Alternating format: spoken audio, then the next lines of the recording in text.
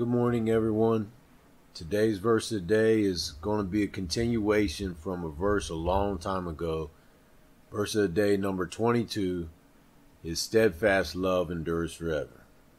So the verse of the day is Psalm 136, verse 1. Give thanks to the Lord, for he is good, for his steadfast love endures forever. I'm bringing this verse back up because it's been a long time ago, but I was going through this with my wife and kids, and I realized how pertinent it is, how so many times we go for people who are the opposite of steadfast love. And in verse of the day number 22, I play a song that talks about his reckless love, how God has a reckless love. Let me play that clip real quick.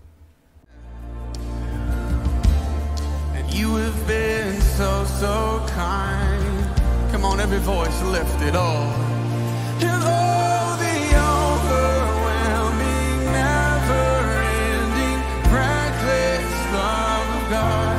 And oh, it chases me down, fights till I'm found, leaves the 99. And I couldn't earn it, and I don't deserve it. Still, you yourself away. And oh, the overwhelming, never-ending, reckless. So I played this clip about his reckless love, and I was showing that no, God doesn't have reckless love at all. He has steadfast love. But as 2 Timothy 3, 1 through 5 says, but understand this, that in last days there will come times of difficulty, for people will be lovers of self, lovers of money, proud, arrogant, abusive, disobedient to their parents, ungrateful, unholy, heartless, unappeasable, slanderous, without self-control, brutal, not loving good, treacherous, reckless, you hear that? Reckless, swollen with conceit, lover of pleasure rather than lovers of God, having the appearance of godliness but denying its power. Avoid such people. Isn't it strange that a Christian group can give God the attribute of being reckless when actually it says that the people in the latter time will be reckless? And I brought that up because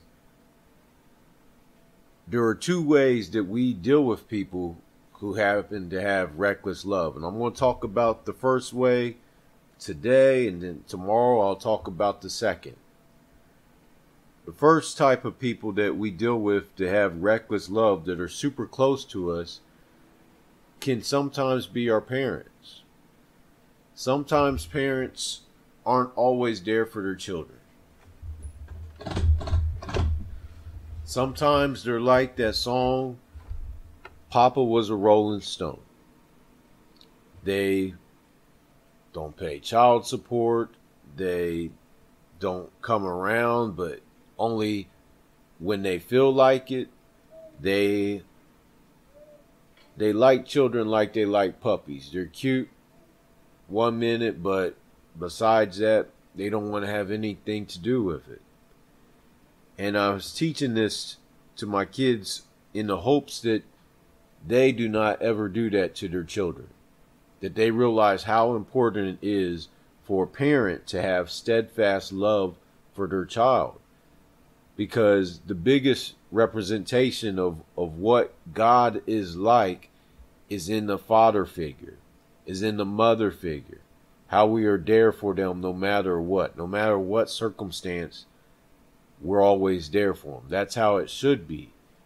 And when we run into parents, when sometimes children have parents that aren't always there for them and aren't providing for them and loving them and nurturing them no matter what, it gives them a bad sense of who God is.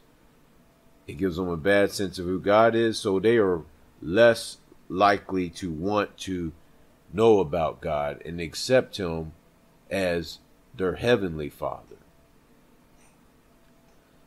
So I was telling that to my children because in that same instance, That is why whenever I see them treat us a certain way, whether they don't do their chores, whether they tell us they're going to do something and then they don't, when they lie to us sometimes, when they disobey us sometimes, it gives me a fear in the future of what are they going to be like to their children.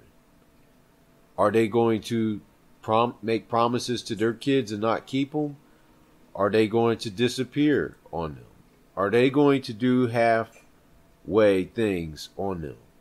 And that is one of the reasons that me and my wife get so upset sometimes when they do things like that, because we are not just worried about them and their relationship with God.